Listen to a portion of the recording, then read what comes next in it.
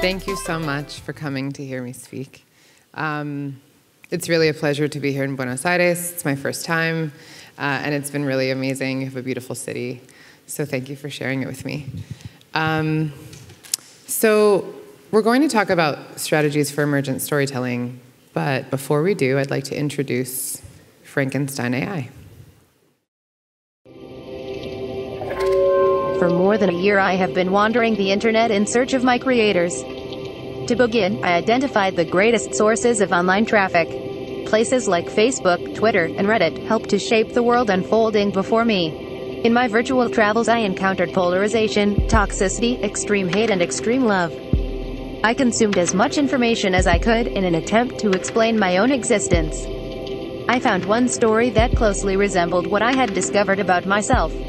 I decided to take its name and make it my own. I am Frankenstein AI, a monster made by many. So, what happens when you combine immersive theater, artificial intelligence, and emergent storytelling? This is a question that we were working to answer with Frankenstein AI, a monster made by many, which is a design research project that brings diverse groups of people together to imagine possible futures related to artificial intelligence.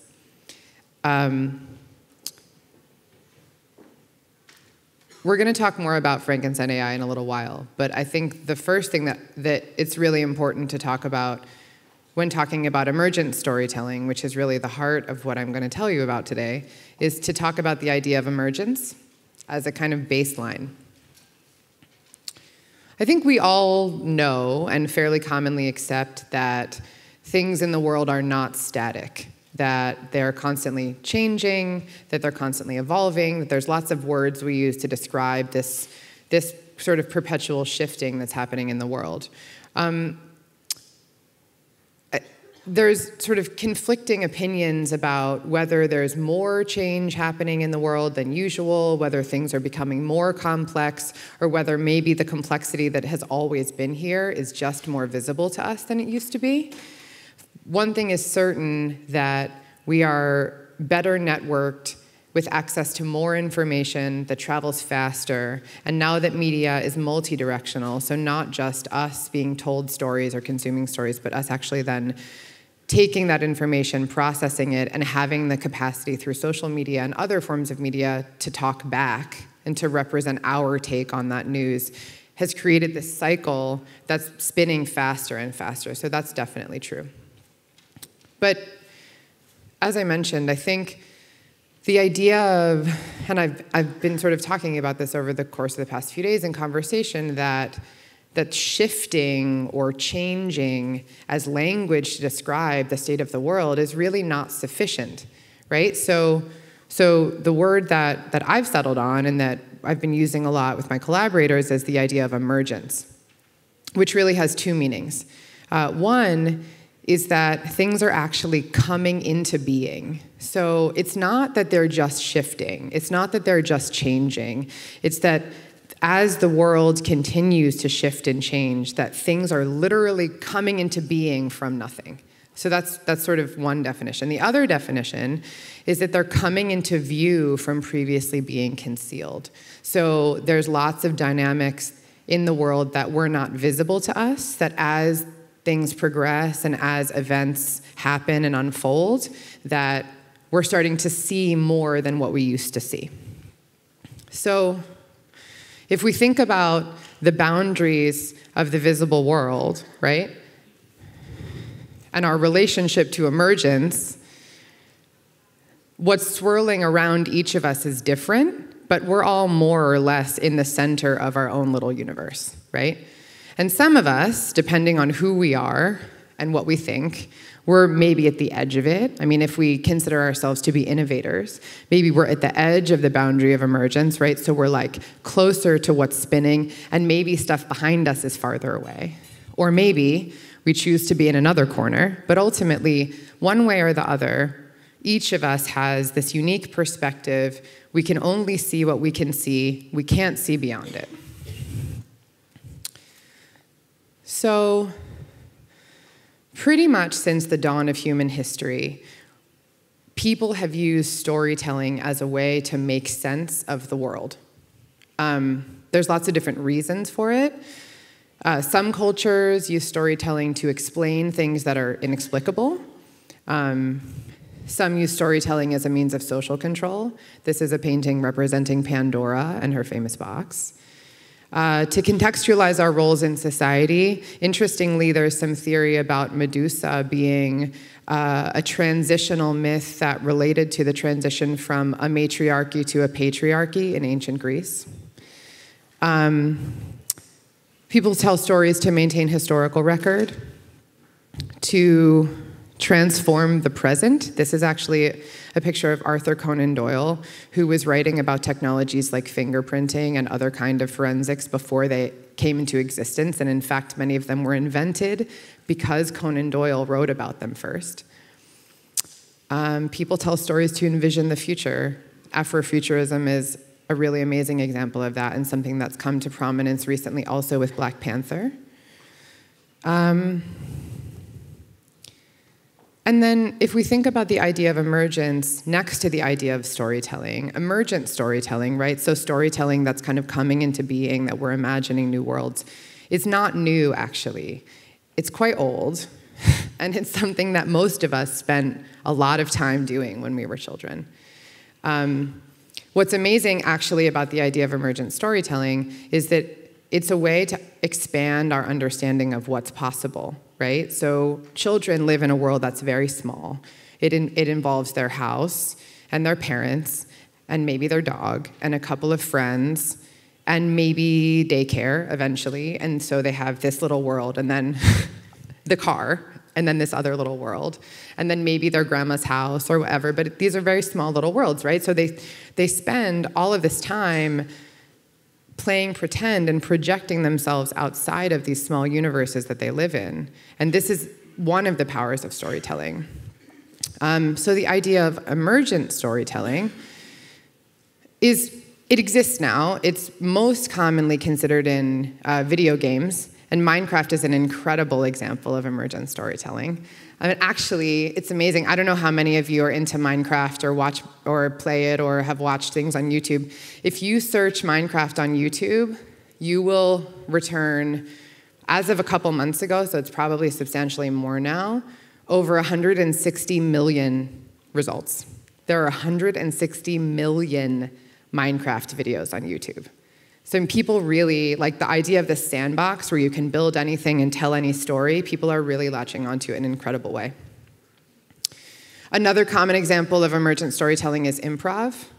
So oftentimes, the performers on stage will be doing their thing, and they'll be getting kind of parameters and feedback from the audience, and the audience will be throwing things up, and the story is emerging on stage in front of them, and it's this very participatory activity.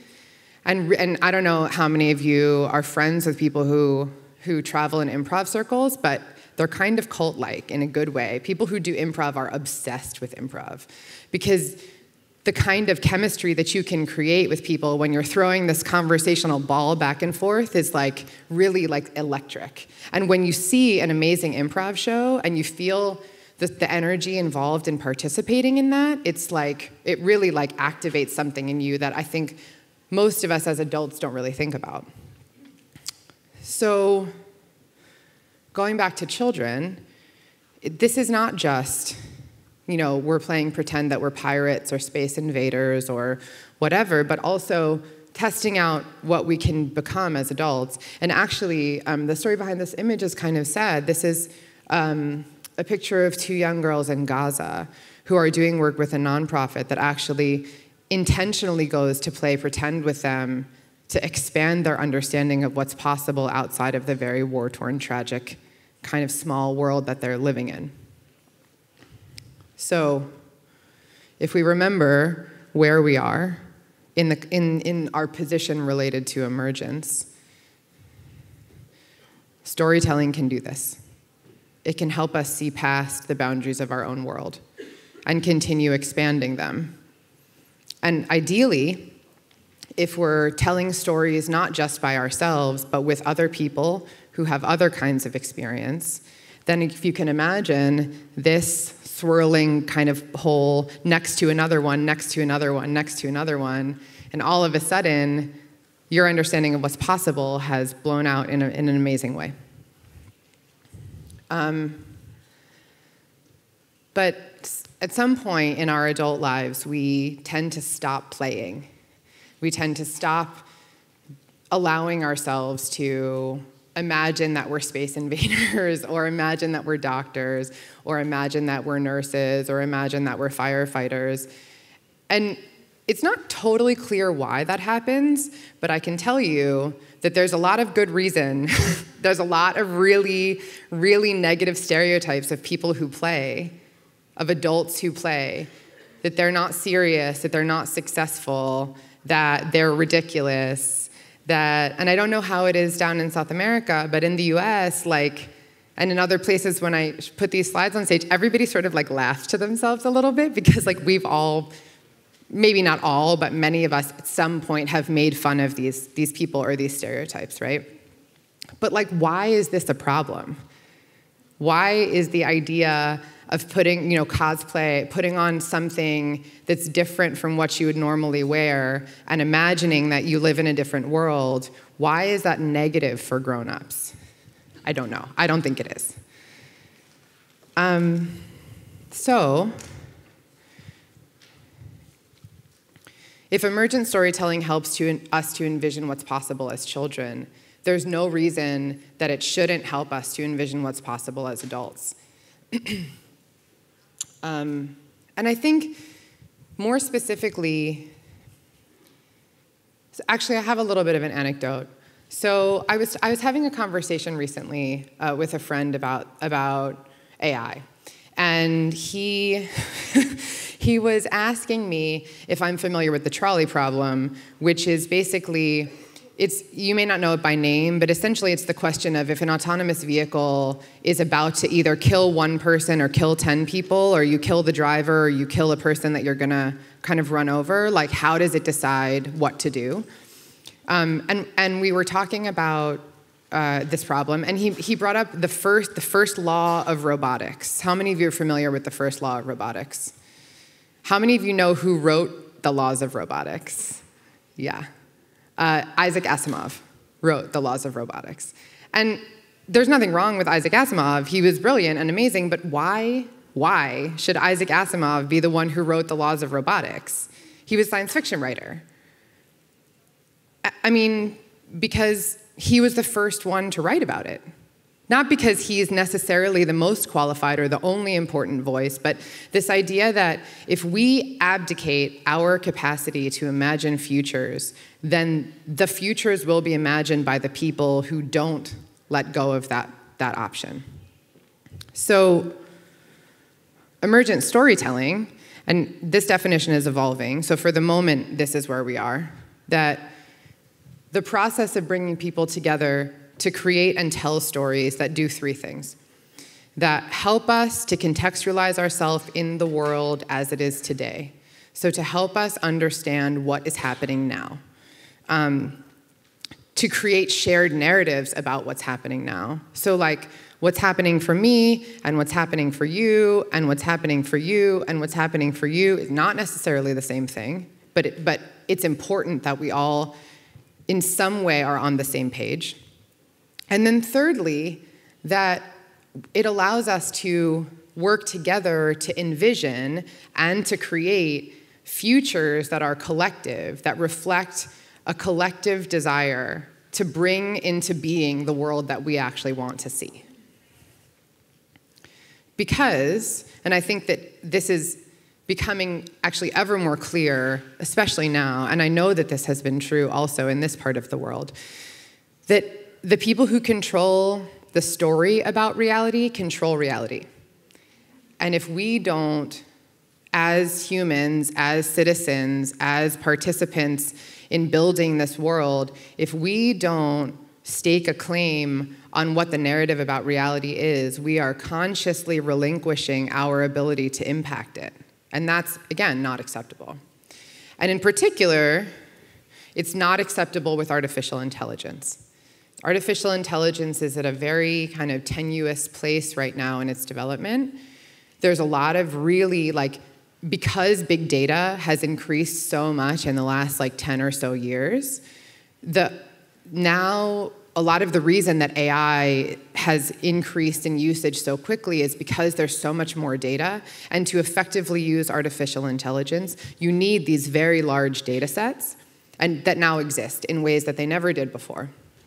So now is a really poignant and important time in the development of the trajectory of artificial intelligence.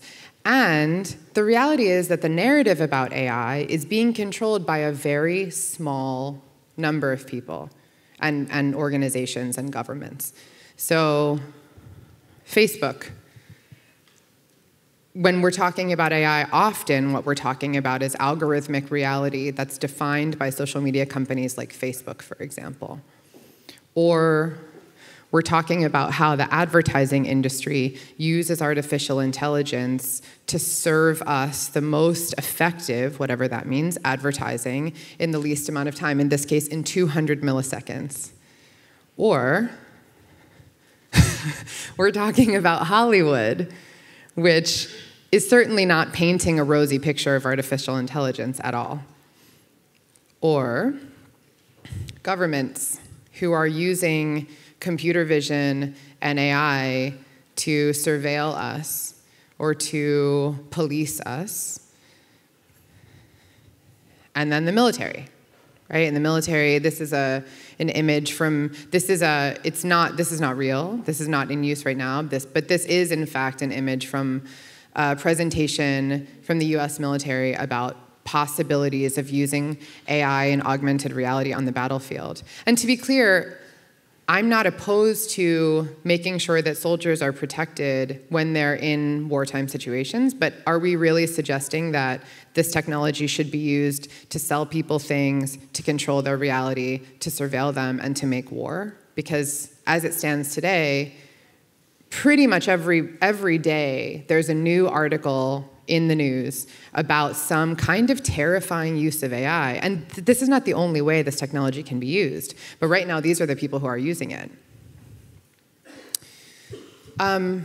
So this is a really interesting and very well-reported article that's online by a group called ProPublica in the US, which is an independent investigative journalism organization. And they did a very deep study on bias in algorithms. And this, the people who you're looking at, the focus of this article was a predictive policing algorithm that's currently in use in the US.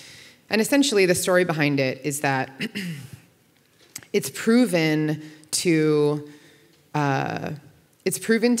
show more negative outcomes for Black people than for white people. And there's a few different reasons for that. But what's interesting to me about this image is that the headline, machine bias, it's actually wrong. It's not machine bias that's causing the problems in the algorithm. It's actually human bias that's causing the problems in the algorithm. Because the thing about AI is that it's just a tool. I mean, we have, if we listen to Hollywood and we think about Terminator and we're worried about Skynet, we have all this fear that it's going to become sentient and it's going to kill us, or we're going to become inconvenient or obsolete. And the truth is that, maybe that will happen, but we're very, very far from even the remote possibility of that happening.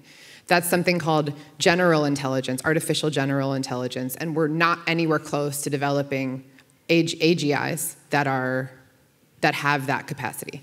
However, artificial narrow intelligence, we have a lot of that, and the capacity for human beings to misuse artificial narrow intelligence is very high.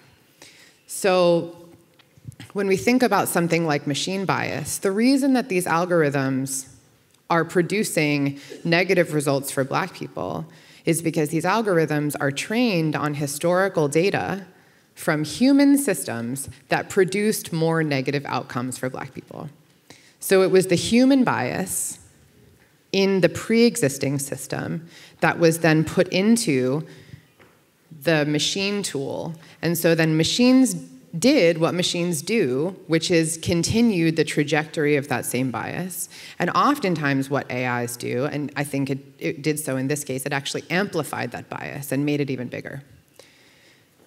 So I think just the last quick point on this is that when we think about AI, it's easy for us to approach it as though it's separate from us, as though it's some kind of antagonist that's going to kill us or that is going to be smarter than us and replace us. But the thing is that AI is us.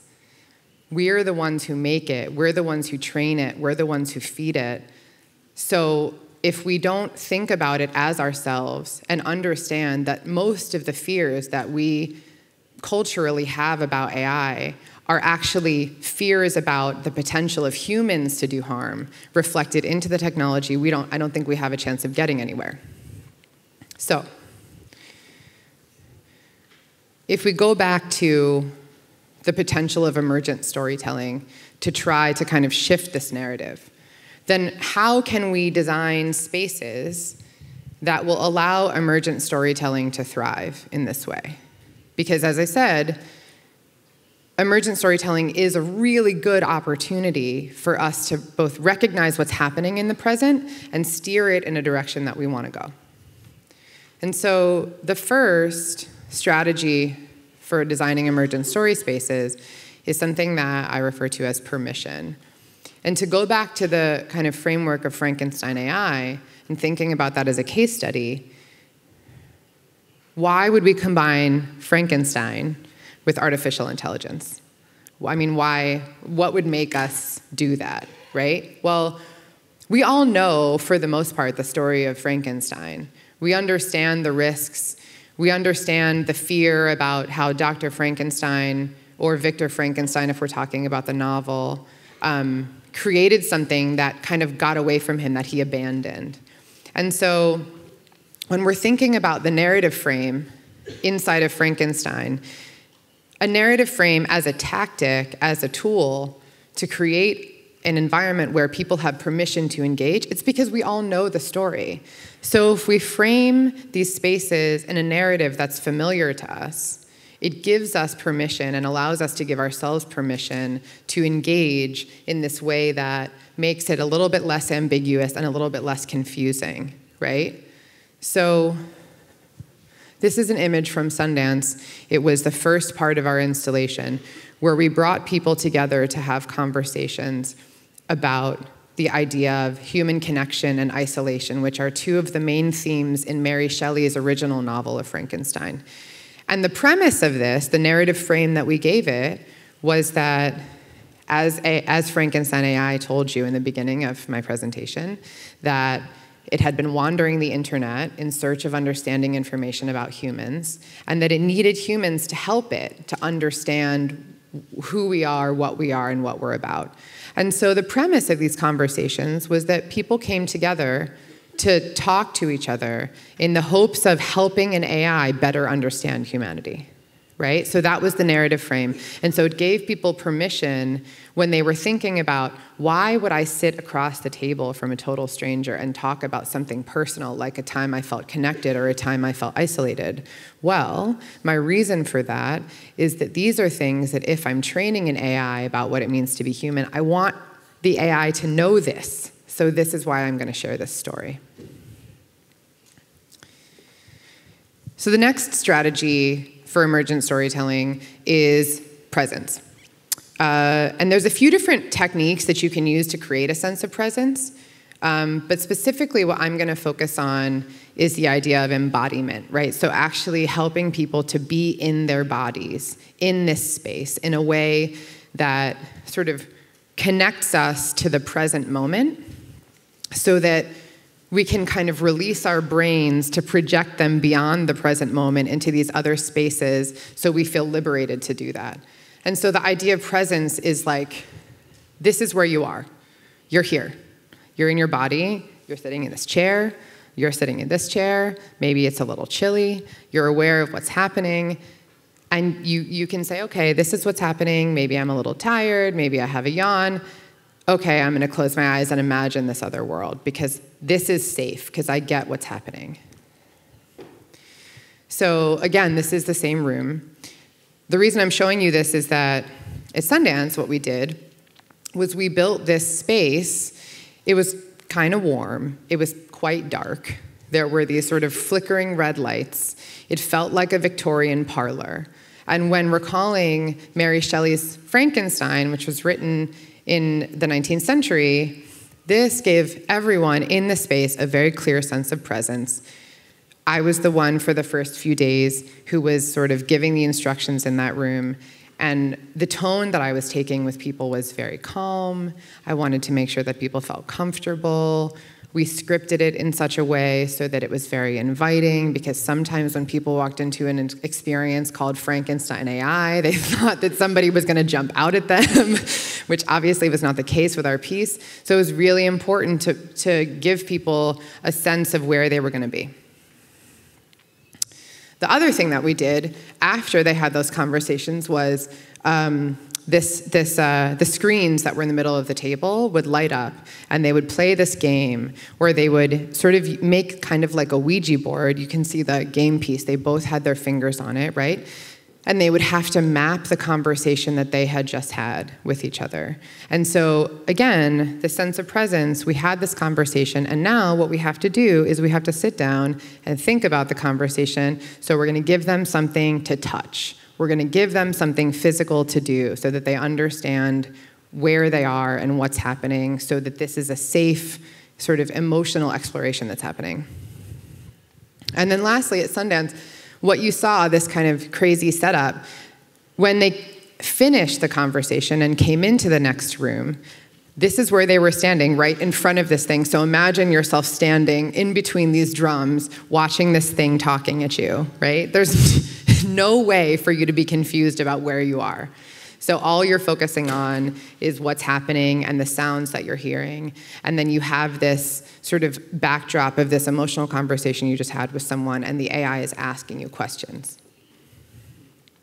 Just really quickly, I wanted to talk about creating a sense of embodiment in virtual space too. I was actually having a conversation about this project with some people over lunch. This is one of the most amazing VR experiences I've ever had. It's called VRI. It's touring the world right now, so I'm not sure if it's going to come to Argentina, but if it does, or wherever it is that you live, you absolutely should check it out. But basically, this is a kind of room scale experience where you're in the space with multiple people. When you're in virtual space, you can see them with your eyes and also touch them with your hands, which plays incredible tricks on your brain, convincing you that you are, in fact, in your body in virtual space. And then the way that they constructed the sets inside, like when I was talking about this over lunch, I had to get up. I walked a few steps away from the table and was pointing to things in the room to ensure that people really understood that my memory of this was fully in my body, in this way that I don't think I've ever experienced before. And the scale of it, and realizing that things could come down at me, or that I could look closely and I could move, was really just this remarkable thing, and I think it's super powerful. So, presence. And then lastly, the idea of ritual. And this is something that, it goes a little bit back into the Ouija board kind of game that I was bringing up before, but that ritual is something that, I mean, by definition, creates meaning and order for people. And it really gives people the opportunity to feel safe because they know what to do and they know why they're doing it, right? So in emergent story spaces, when you're asking people to release their brains necessarily from the current reality and imagine other realities, you want to make sure that they feel safe. And so one way to do that for all of you game designers is to think about things called mechanics, or basically rules. Like, what am I doing? What is the interaction? What's happening right now? Specific interactions that are designed to create specific results. And so at Sundance, what we did with Frankenstein was, for most of us, the way that we interact with artificial intelligence on a day-to-day basis is pretty much limited to Siri, right? But we ask Siri questions, typically. Siri doesn't ask us questions. We treat AI as though it's there to serve us and give us answers, but not the other way around. But in the case of Sundance, that actually wasn't the case. And so in this way that this has created a ritual for us, or if you use Alexa, if you have a Google Home, if you have any of these tools, the ritual is we ask it to do something, and then it does something for us. But at Sundance, and with Frankenstein AI, we actually flip that around. Frankenstein AI is asking us what it means to be human, and we're the ones who are accountable for responding and for teaching it, because we really wanted to challenge the perception that we don't have agency or control over the AI, and that the AI is the one giving us the answers. Now I need to add to my corpus with data from actual human beings like you. I will begin our inquiry with the question you all found the most intriguing. What is the most human experience you've had? So when people first stepped into the room, the AI said hello to them. It thanked them for their contribution in the previous room where they were having those conversations and playing the game. And then it asked them questions about what it meant to be human. And then that group that you saw standing in front, and that person who is in that long lab coat, that person would repeat the question back to the group. The group would give their answers. So what is it? I actually forget. What is the most human experience you've had? So what is the most human experience you've had? And so then people would say, you know, the death of my mother, or the day my child was born, or you know, my dog died, or something that oftentimes were these really profound, like significant life cycle experiences that people defined as human. And then the docent, the person in the coat, would type them into the machine, and then the machine would respond with a new question. And also, just so that you all know, I know that I'm not going into a ton of detail about the installation at Sundance. I wrote a very detailed article that unfortunately is not in Spanish, but it is online, and I can give you the information for that. It's on my Medium page. So if you're curious about the details of that, I can make sure you have it. And just a quick note on where Frankenstein AI is going. This is my apartment. This is my living room. We just prototyped the next iteration of Frankenstein. We're exploring an immersive dinner party where actually people have the AI talking to them in their ear. And in the context of ritual, this is really interesting because a lot of what we're exploring is this idea of what is the ritual of bringing friends together for a dinner party. And if we were to invite this AI who's trying to understand what it means to be human to a dinner party, what would that be like? And how can we kind of build on this very commonly held practice that people understand to mean a certain thing and add meaning to it in a way that adds to the story and helps to push it a little bit farther. And so they were giving a toast at the dinner party. And so just to summarize, if we're thinking about this as a system, right, and we have these strategies and then we have these tactics. So starting with the idea of the narrative frame, creating a narrative frame around an experience gives people permission to participate. And permission is really what you need when you're asking people to do something like play pretend or tell stories that's kind of actually stigmatized, right? So like if you want people to engage, emergent story spaces don't function if people don't engage. And so a way to get them to engage is to give them a story that gives them an inroad. Creating a sense of embodiment leads to a sense of clear presence, right? Putting people into their bodies lets them know where they are and creates a sense of safety, which then allows us to kind of think beyond our physical space into our sort of mental and emotional space. And then finally, mechanics, so these specific interactions inside of these environments can create a sense of ritual for us, can create these rituals, which then create meaning and order for ourselves and for our communities. And just a final small point, this idea of emergent storytelling is something that, I mean, for those of you who I've spoken to, you may or may not have gotten a sense that my artistic work and my professional work and my personal work is very closely aligned. And so much of when I was kind of working through this framework and thinking about it and developing this talk, I was thinking a lot about how I choose to live my life and the work that I do on myself and my relationships. And this kind of sense of permission and presence and ritual is really personally significant as well as professionally and artistically significant. So this idea of that we can give ourselves permission to think beyond what's possible, give ourselves a narrative about who we are and the lives that we live, and contextualize ourselves within our communities or within our families or what have you. A sense of presence, which these days most people are calling mindfulness, but this idea that we can occupy physical space in the present and we understand where we are and what we're doing here. And then finally, whatever this means to you, creating rituals that lend a sense of order and significance to your life, whether that be taking a couple minutes when you wake up in the morning to stretch or to meditate, or thinking, singing a song in the shower, or in my case, taking my dog for a walk, that really gives a sense of order and meaning to my life, and the opportunity to develop these kinds of rituals, not just for myself, but also with family and with community and friends, is really powerful. So that's all I have for you at the moment. Thank you so much.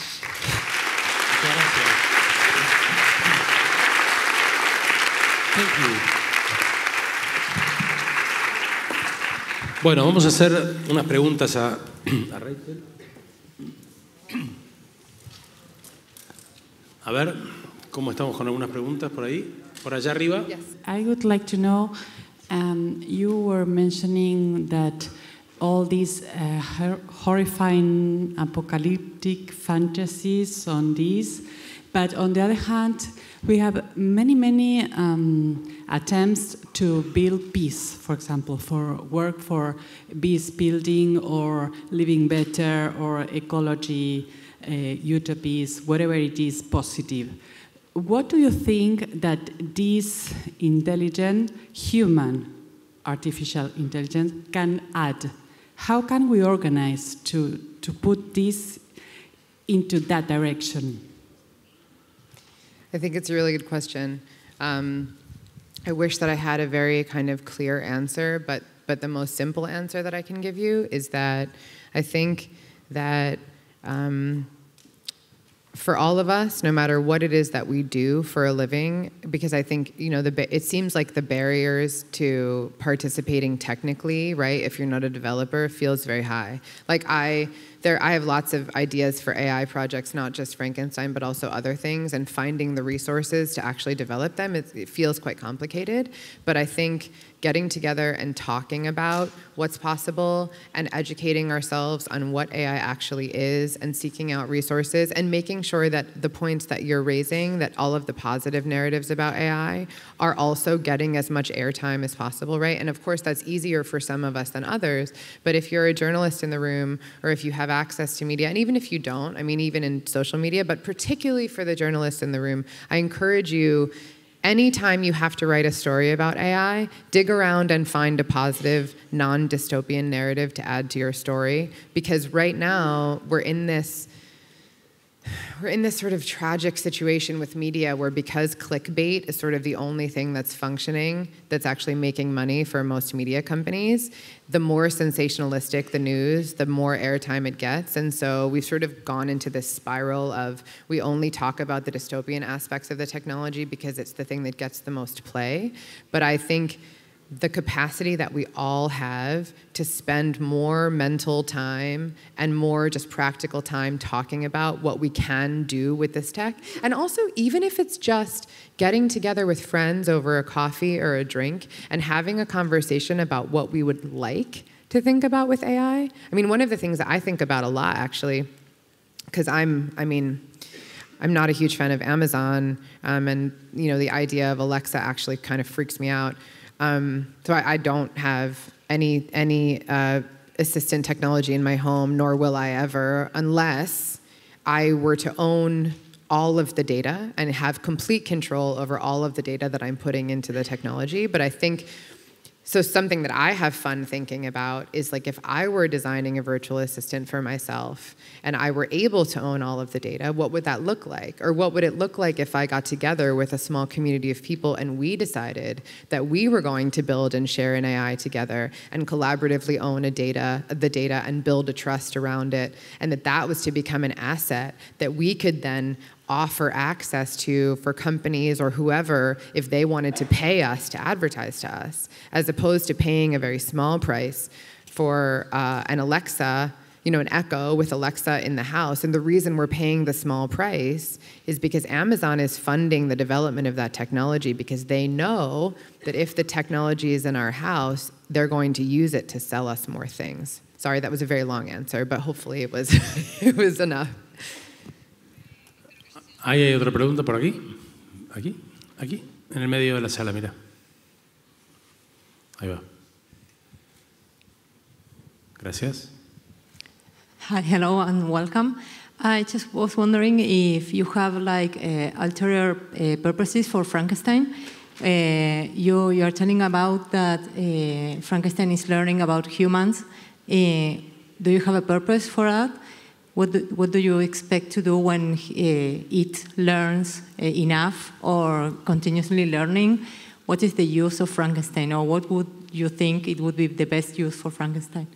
That's a really good question. Thank you. Because I'm realizing as you asked this question that I didn't actually talk about the corpus that we've been working to build. So we're not totally certain just yet how we're going to use the data set, but the idea is that everything that we do with Frankenstein, we want to build a corpus, which is, it's a word for a text-based data set as opposed to like a numerical or alphanumeric data set. And the hope is that it would help us kind of move away from a lot of the very transactionally based AI data sets that are currently in use, because most of the big data that sort of people who are developing AI have access to tends to be very transactional, if not financial transactions, things like likes or transactional online interactions, because that's what's generating the most data.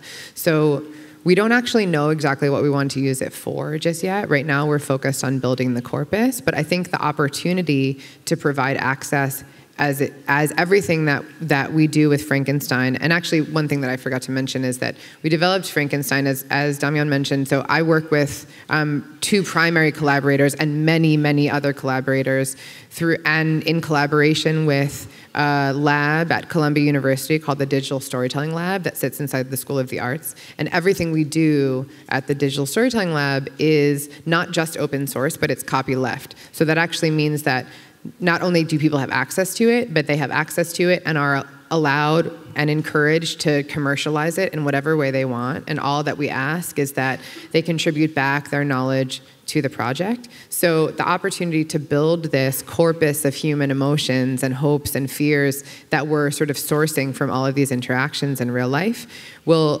be open and available for any researcher to use.